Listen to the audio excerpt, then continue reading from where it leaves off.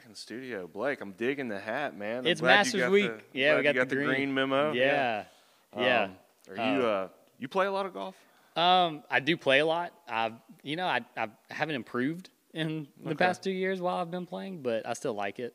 Just get a pretty day and go out there. And, our business and family make it where nights and weekends are tough to get out and actually play. And so my playing schedule usually is like a random Tuesday morning. I'll go walk 9 holes and then get to the office by 9 a.m.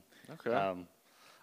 I saw a funny, it was a TikTok or Instagram reel or something. It was a guy who got invited to go, little skit they were doing, a guy got invited to go play golf, and he's like, yeah, I don't know if I'm really into this. He walks up, chips the ball, and it like lands close to the hole, and he turns to his friends, and he's like, I'm going to dedicate my entire life to this. And they're like, all my just money. nodding. Yeah. I've seen that. That's hilarious. Dude, it is. It's like, it's such a love-hate. I played last week, and for like the first 2 holes, I was like, you would have thought like it was my 2-year-old playing. Like, what is going on? And then I would just hit one ball as a 5-iron of all things out of a bunker, like out of the sand, which is like, I mean, my mindset was like, well, maybe I'll get out. Yeah. Ended up hitting like 200 yards, 10 foot from the hole on the green. I'm like, wow. I love this game. That's awesome. It's just, which again, like that is such an anomaly. I've never hit a shot like that before in my life. I know a lot of people take golf pretty seriously. We went on a camping trip with some friends of ours, and they had mentioned a new boyfriend of one of the friends of the wife, and the husband was trying to kind of get to know him a little bit. And it's like, oh, you play golf? Hey, cool. He's a pretty open-minded guy. He's like, I've never played, but if you ever want to, need a person to go with you. And the guy basically was pretty bluntly like, no. He's like, I take it pretty seriously. I'm not taking some noob with me to the golf course. And he was like, dude, he was just like it wasn't even entertaining the idea my gosh, that's hilarious. of taking me. And like, it's well, like, okay, all right, we're not friends. I'm not going to learn to play golf with this guy. I guess we're not friends. Yeah, it's funny. It's obviously a frustrating game because there's no such thing as perfect in it. And it's a lot of like mental exercise, I guess, while you're out there. But you'll see people that just blow up, throw clubs, just crazy. So I'm like, are you even having fun? Like, why are we here? But also, I think there's the other side of that is like the mindset that I try to approach is like, I'm not great. I'm out here to enjoy the beautiful weather, get some exercise because we walk and whatever. Perfectly manicured ground. Yeah, it's just pretty. It's fun awesome to do. But I think there's an appropriate level of frustration relative to your skill level. And a lot of people have that frustration level is way too high for where it should be based off their skill level. Based off their skill level. Yeah. It's I got a couple buddies and we kind of joke about that when we see people or play with someone new who is out of proportion like that. Mm-hmm. It's like, bro, you're way too hard for how not good you are. So anyways, yeah, Masters going on. Just watch the professionals, but it's good to catch up, kind of hear what's going on in your personal life. Dude, so real quick Masters story. I know we're talking about golf a lot here, but it's a new golf podcast. Yeah, new golf. Yeah. All the advice you want from us on golf. Yeah. So my mom's parents, my granddad was a Methodist preacher for 50 years, and he took care of this couple that was even older than them until they ended up passing away. That this couple had Masters tickets. They had 2 of them every year. They had badges, and they, the last 10 years of their life, that couple didn't go because they were, health reasons and stuff. And so this is when I was little. So my parents went a couple years, and my grandparents went. And the one rule was you can't sell them. And that's like a Masters rule, but also like their internal rule because you could still like sell them. And this was. Are these tickets like lifelong? Yes. Passes? Yeah. They had full weekend. Full weekend badges like lifetime. Wow. Yeah, it's just crazy. And my parents said, and this was 20 years ago. They got offered $5,000 a piece for the tickets 20 years ago. Like it's just like that crazy. So tell them what they're worth now. Yeah, and so so that couple passed away, and they didn't have any family, and so they willed everything to my grandparents, including those Masters tickets. Oh, cool. My granddad, and I've later, so my granddad reached out to him. To the Masters, like, hey, just wanted to let you know this. We'll just put them in our name, whatever, and we'll roll forward. Doesn't happen. If the person dies, they go back to the Masters and reallocate it. Oh, wow. And so I always wondered, like, if he had not reached out to him, would we have 2 Masters tickets for the full weekend in my family? Oh, man, bummer. But someone told me this year who grew up in Augusta, who used to work it as a high schooler. He was like one of the kids running. They check IDs or something when you get They check obituaries. Oh, wow. How wild is that? But how often? You may have gotten a couple of know. masters in before they're like, oh, yeah, this couple's not with but us I was, anymore. not until like, cause I didn't start golfing until like a couple years ago, so I couldn't tell you a single, Tiger Woods and growing up, but outside of that, couldn't. so the draw to go just hasn't really been there until like the past couple of years. So they probably would have found them. Yeah, but in finding, but it's cool because my mom has framed in her house badges every single year since the 40s from the Masters. Wow. Like that's how long they had them. And so you've got a ticket, this big picture of tickets from almost every year. So anyways, that's where this hat came from. So I've not been. I know some people get mad when you wear Masters gear and you haven't been, whatever. But I'm mad. Yeah. But my parents bought this when they went. So. Well, cool, man. I know a few episodes back we talked about you were in Chicago and doing the coaching thing. I know you only meet like once a quarter, but they do give you homework. Yeah. Anything new or relevant with that? You guys been doing? Yeah, so going through that homework, one of the big things that we may have talked about on this podcast already was discovering and honing in on one's unique ability. So we went through an exercise of writing down all the business activities that we do in a week or in a month or ever, and then categorizing them into different things of you're not good at, you shouldn't be doing, all the way up to there's 4 quadrants, but the number 1 quadrant was unique ability. So categorizing all the things inside the list of stuff that you do that you're great at, that you should be doing, that gives you energy, that just fires you up, that I remember touching on that. Your unique ability. Yeah. And so, and it was interesting, we categorized like how much time we spend in each quadrant, and it's only like 15% that I was spending in that unique ability zone. And so it's got my mind thinking and trying to be intentional with scheduling out my week to make sure it revolves around those unique abilities. I imagine your schedule is probably the most streamlined of any person I am currently associated with in any degree. Just a personal tidbit. Like, if I just got a play-by-play, is your wife disorganized, or is she on board, or does she get like, can we just have like a moment where we're not planning out the next 20 minutes of our lives? Man, it's crazy because I'm not. It's funny you say that because I'm not organized. Like all this is not natural behavior for me. Sure, it's not. I totally agree, dude. It's ask anyone know me growing up or like listen to.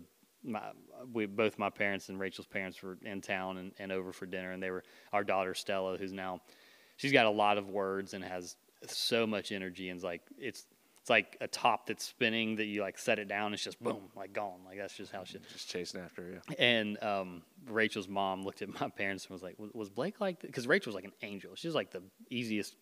They've said this, like the easiest child, like super easy, and they were like, "Oh, Blake was worse." And like.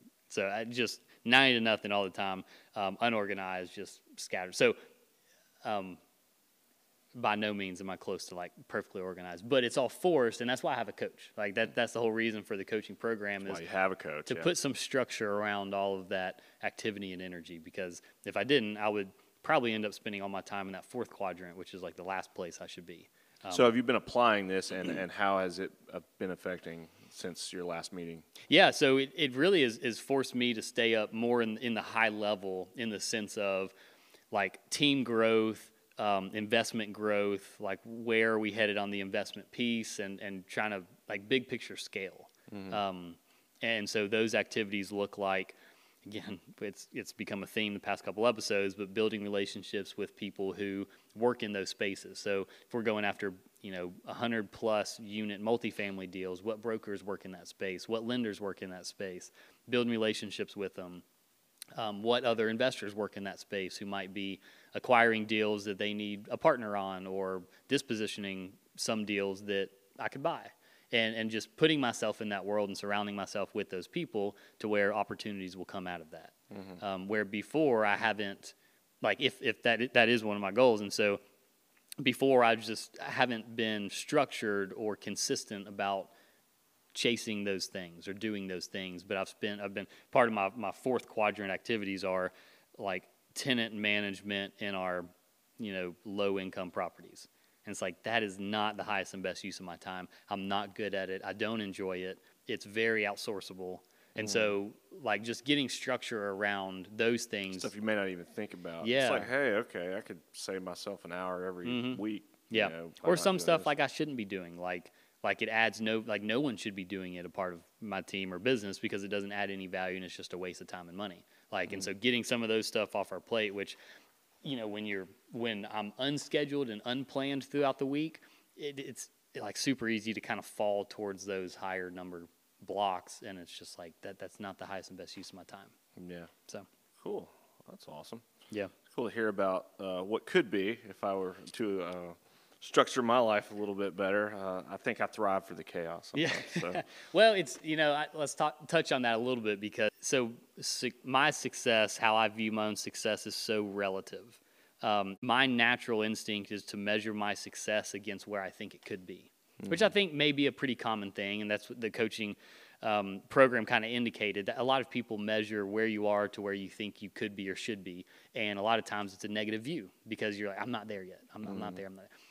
And so they have something called the positive focus, which, and we've talked about, I've got the journal that I write down at the end of every single day, what were 3 big wins today and 3 big wins I want to have tomorrow. And so it's a lot about reviewing around what have we accomplished and measuring backwards and saying, you know, and not just living in the past, and, you know, we're always setting goals to move forward, but also what have we done and where have we been? Where was I 2 years ago based off where I'm at today? Appreciation of where you're at. Yeah. Maybe. Yeah, absolutely. And so in doing that, it's really changed my mindset more on the positive side of things because it's, you know, I was down in the dumps like, man, I'm just not getting it. I'm just not working Yeah. hard enough.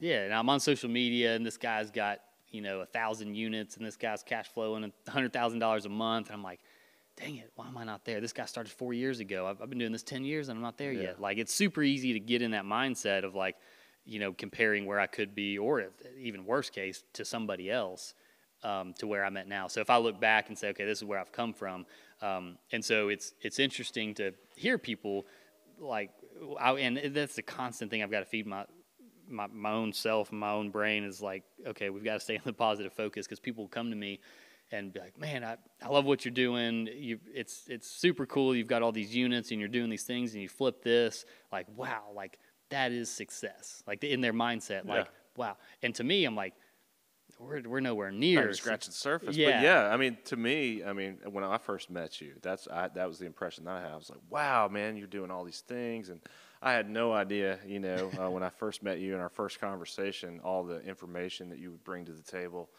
And I was like, dude, you're so successful, you know, and you're a young guy and you seem to have all your ducks in a row. And yes, so speaking from experience, you know, seeing that outsider view, I'm like, dude, why even keep going? Like you're done, you know what I mean? Like you've done it. You've reached the threshold. Gosh, so. It's so relative. So it's my mind's probably when we met, my mindset was like probably close to like failure. Like I mean, not fail because I think failure is like you're giving up, which like I'm nowhere near that, and I wasn't then. But it was not recognizing the success that I've had and appreciating it and thinking about it. But it's again just comparing what it could be and knowing that like I'm not at my potential, which I think internally is like the biggest fear. This is about to get real deep, but my biggest fear is like getting to the end of my life and realizing that I was nowhere near the potential that I could have been. Sure, yeah. And that's not just for business. That's but a reasonable fear, yeah. I mean, that's for being a dad, a husband, you know. Just all things. Yeah, like, just did I all live my life the way it was intended to be lived? Yeah. Did I reach all the goals that, you know, I was hoping to reach or I should have reached? Yeah, because nobody wants to. It's almost like, you know, you don't want to have regret at the end of your life. You know what I mean? Man, I heard I read this in a book, or I forget where I heard it, but it was what heaven and hell looks like, and getting to hell looks like you're meeting the person you could have been.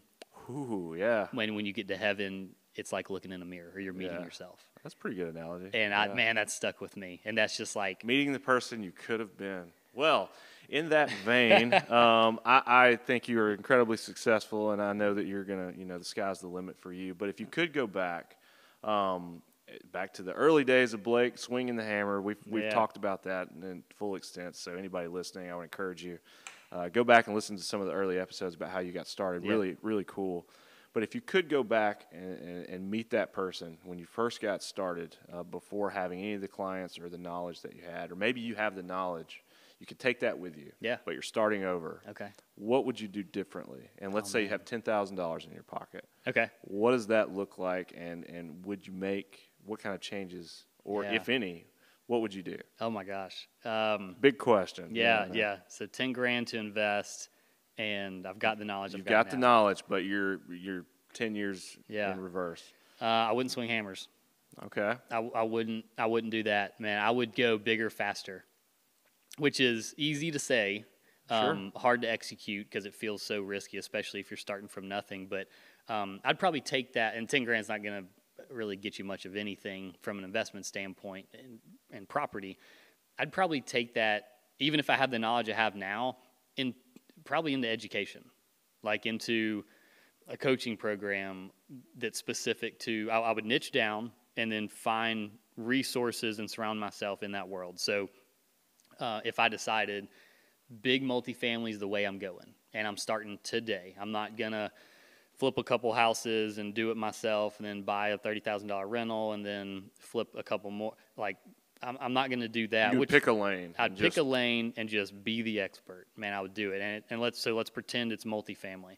Then I would find my target, 100 to 200 units in the Southeast, in Huntsville, Birmingham, Montgomery, and Atlanta, or North Atlanta. You know, pick some places. Know every single broker, underwrite. I would normally kind of rule of thumb is like if you underwrite 100 deals, you know what you're doing. I would go in, underwrite 100 deals. That's free to do, so that didn't cost me any money. Get in some kind of program that is teaching about buying big apartment complexes and just be the expert. And I would dive right in. And I would, I still to this day wouldn't have the funds to go buy a $15 million apartment complex. So it's no different then versus now on the finance side.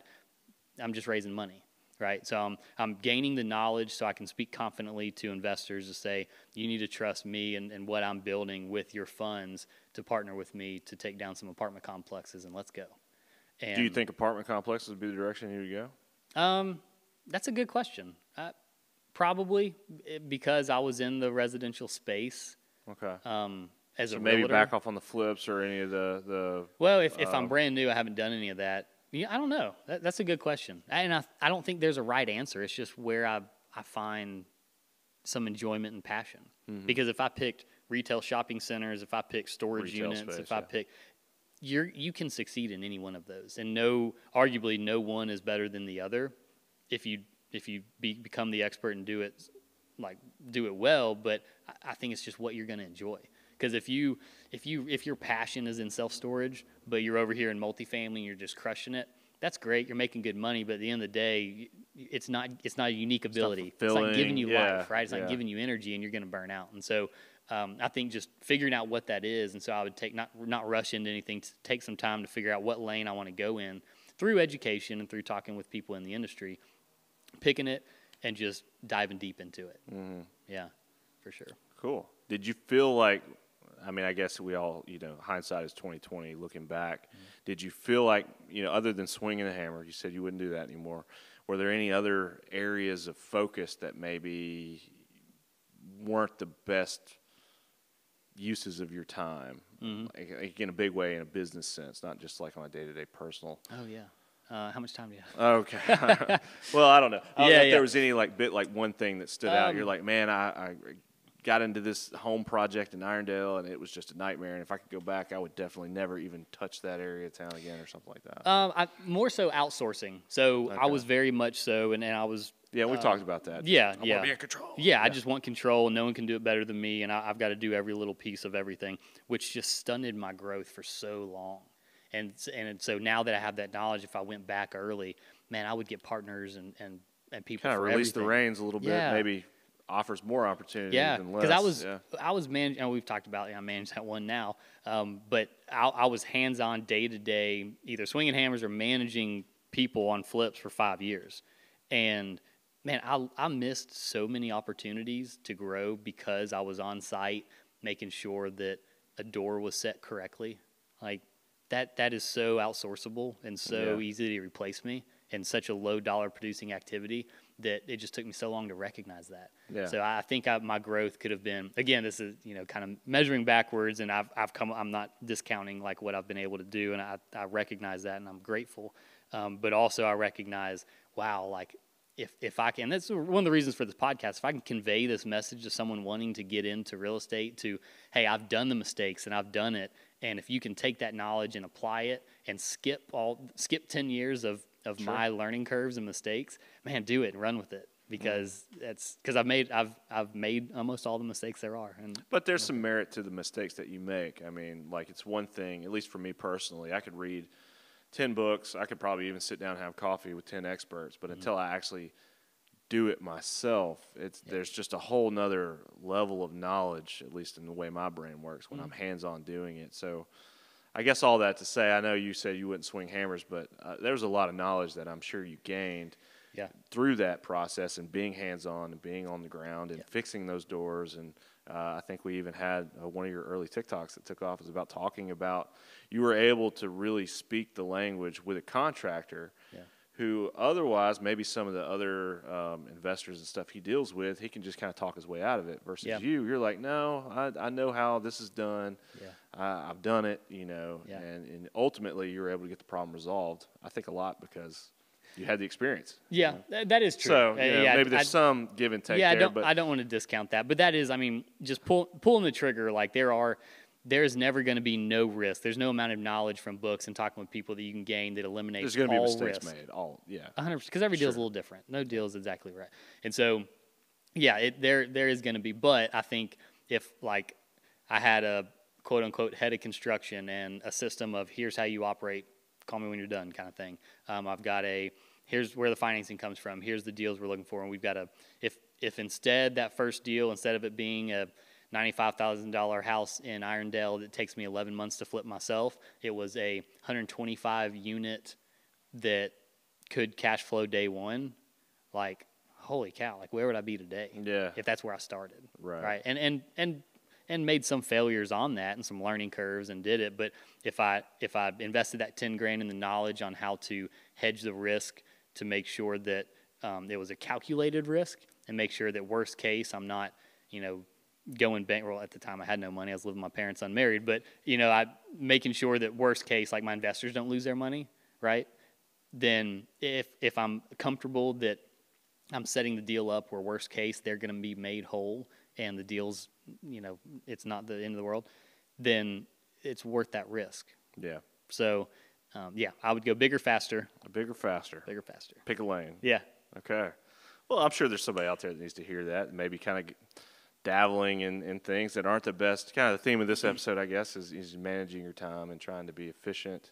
Maybe efficient's not even the correct word, but just like being strategic and how you're allocating your time, what you're doing. Is it really maximizing my goals or the potential to reach my goals versus things that aren't really doing much of anything? I feel like I'm in control, but really it's just a waste of time. Yeah.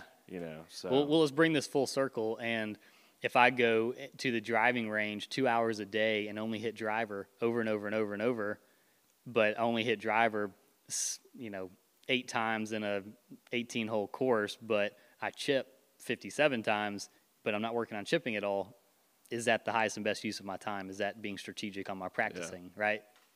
So you got to spend a whole day just on the driving range, a whole day in the sandbox, a whole day. I mean, diversify on your skill set and figure out where you need to spend your time, what's the highest and best use, and what's your unique ability, right? And just hone in and just focus on it and go. And that's why I'm so pumped about this year is like that program is already, we're 6 months in out of a 3-year program. I've shifted my focus and my mindset on how I approach those things. So you're seeing a good return on the investment of doing this. I think so. Yeah. Okay. And it's a big investment, time and money, but I think it's going to come back tenfold just based off how it's transitioned my focus into that 4-quadrant activity into one. Cool, man. It's always good to get an update from you, and obviously you're doing the coaching and stuff, and I'm sure that's being incredibly beneficial, hopefully, with all the time and energy and investment and being in Chicago. Yeah. So I'm sure we'll get more updates and stuff as you progress through that. And anyone wanting to dive into that, multifamily space, I'm halfway through a book. I think it's David Lindahl. It's called The Multifamily Millionaire. And it's been super good to lay out like just very practical steps. Like here's how to get into it. So shout out. That's Multifamily Millionaire. Multifamily, Okay, so yep. people specifically wanting to get into the multifamily. Yeah, it's been a pretty good read so far. Awesome. Well, I always like to kind of dive into the personal thing, and I know we spend a lot of time talking about golf and stuff, so it's not all business around here. It's good to kind of just hear about what you have going on in your personal life. And the past few podcasts, for anybody that's been following, you purchased a Land Cruiser, and you kind of told us the story about how you acquired that and the deal you were trying to work to make that happen, but ultimately got it. And you've been working on it with all this free time that you have. I don't know how you have time to work on a vehicle. But what's the latest with that, man? How's that going? Man, so the big crescendo. How do you say that? Well, you're the piano major. Yeah, so I chose the wrong word. We got it running. That was the biggest. Like we've been leading up to this for what 3 months now. Finally got it running. Now I've been following on Instagram and TikTok. Yeah. And was it the fuel pump or the starter? Yes. Or what was the problem? So I replaced the fuel pump because that seemed to be the issue. And it just still wasn't getting power. What's going on? Well, I wired it up backwards. Okay. Yeah. All right. Didn't fry it or anything? Or no. Okay. It still works. You just have to wire it the correct way. Literally, yeah. And it took a friend's brother coming over who is a mechanic, and 2 hours of troubleshooting everything. He was like, "Oh, well, these are just wired backwards." You talk about like feeling dumb. I was like, "Oh my gosh." Well, so we fixed that. And then it was like I knew once we get it started, we're gonna find other problems because we hadn't had the thing running yet. So the alternator's bad. So it's up on ramps. Just dying, yeah, up on ramps in my driveway now, and when I find time, I gotta switch that out. So got one switch out the alternator, and then hopefully while it sits there off. So we went to the beach last week. Brand new battery, hooked it up, put it in there, got back from the beach. It's 100% dead. And so something's pulling off the battery. I know nothing about cars. I'm learning so much. Well, I'm not a mechanic, much of a mechanic myself. But from my understanding, that's not going to be the alternator. So there's something else going on. Something draining the battery. Yeah, so that's a problem for future Blake. We got to figure out the alternator first. Well, if you're not only into real estate, you want to hear about his journey into the world of Land Cruisers, which is a whole world in and of itself. Yeah. Follow Blake on TikTok, Instagram, all the other socials. It's been cool. Hear about what all you have going on, man, and catch up and talk about golf. And even though I'm not a golfer myself, but it's always great chatting with you and hanging out. And until next time, man, take it easy. Cool. See ya. See ya.